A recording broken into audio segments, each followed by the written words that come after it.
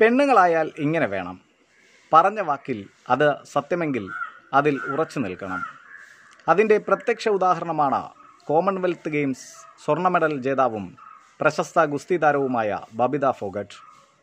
ഇന്ത്യയിലെ കൊറോണ വ്യാപനത്തിൻ്റെ കാരണം നിസാമുദ്ദീനിലെ തബ്ലീഗ് ജമാഅത്ത് സമ്മേളനമാണെന്ന തൻ്റെ നിലപാടിൽ ഉറച്ചു നിൽക്കുന്നുവെന്നും മതമൗലികവാദികളുടെ ഒരു തരത്തിലുള്ള ഭീഷണിക്ക് താൻ വഴങ്ങില്ലെന്നും ബബിത തറപ്പിച്ചു പറയുന്നു.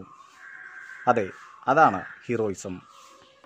ഗോദയിൽ എതിരാളികളെ നിർദാക്ഷിണ്യം മലർത്തിയടിക്കുന്ന അതേ ചങ്കുറപ്പോടെ ആത്മവിശ്വാസത്തോടെ ബബിത ഫോഗട്ട് പറയുകയാണ്, രാജ്യത്തെ കോവിഡ് രോഗവ്യാപനത്തിൽ നിസാമുദ്ദീൻ തബ്ലീഗ് മതസമ്മേളനത്തിനുള്ള മുഖ്യ പങ്ക് ഉയർത്തിക്കാട്ടിയ കോമൺവെൽത്ത് സ്വർണ്ണ മെഡൽ ജേതാവും പ്രശസ്ത ഗുസ്തി താരവുമായ ബബിത ഫോഗട്ടിന് നേരെ മതമൗലികവാദികളുടെ രൂക്ഷമായ സൈബർ ആക്രമണം നടന്നിരുന്നു.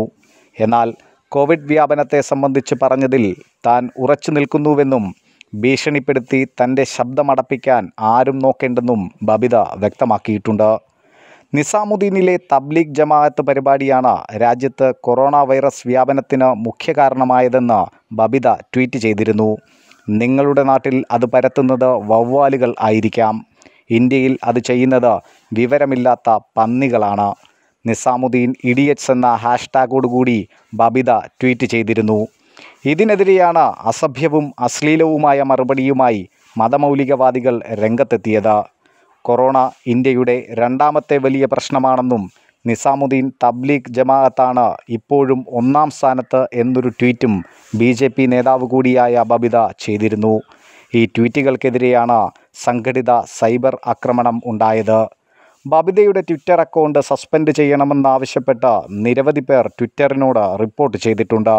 ഇതേ തുടർന്ന് ബബിതയെ പിന്തുണച്ചുകൊണ്ടും നിരവധി ആളുകൾ രംഗത്ത് വരുന്നുണ്ട്.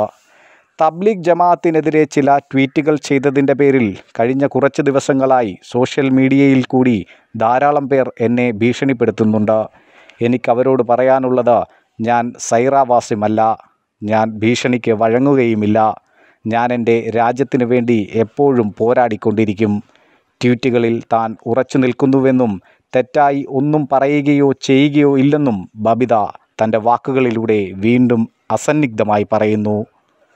അമീർ ഖാൻ്റെ സൂപ്പർ ഹിറ്റ് ചിത്രമായ ദംഗൽ ഗുസ്തി താരമായ മഹാവീർ ഫോഗട്ടിൻ്റെയും അദ്ദേഹത്തിൻ്റെ മക്കളായ ബബിത ഗീത ഫോഗട്ടിൻ്റെയും സഹോദരിമാരുടെയും ജീവിതമായിരുന്നു.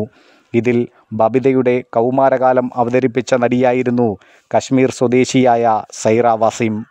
ദംഗലിലൂടെ ദേശീയ പുരസ്കാരം നേടിയ സൈറയെ തേടി സിനിമയിൽ നിന്നും നിരവധി അവസരങ്ങൾ വന്നെങ്കിലും മതമൗലികവാദികളുടെ ഭീഷണിയെ തുടർന്ന് അവർ സിനിമാ രംഗത്ത് നിന്നും പിൻവാങ്ങുകയായിരുന്നു.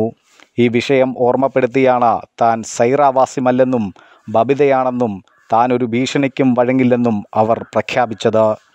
ദേശീയതയ്ക്ക് വേണ്ടി നിലകൊള്ളുന്നവർക്കെതിരെ സംഘടിത സൈബർ ആക്രമണം നടത്തുന്നത് മതമൗലികവാദികളുടെ സ്ഥിരം പരിപാടിയാണ്. എന്നാൽ എതിരാളിയെ തൂക്കിയെടുത്ത് ഗോദയിലടിക്കുന്ന അതേ വീറോടെ ബബിത മതമൗലികവാദികളുടെ ഭീഷണിയെയും പൊരുതി തോൽപ്പിക്കുമെന്നുറപ്പു തന്നെയാണ്. ന്യൂസ് ഡെസ്ക് തത്വമൈ ന്യൂസ്.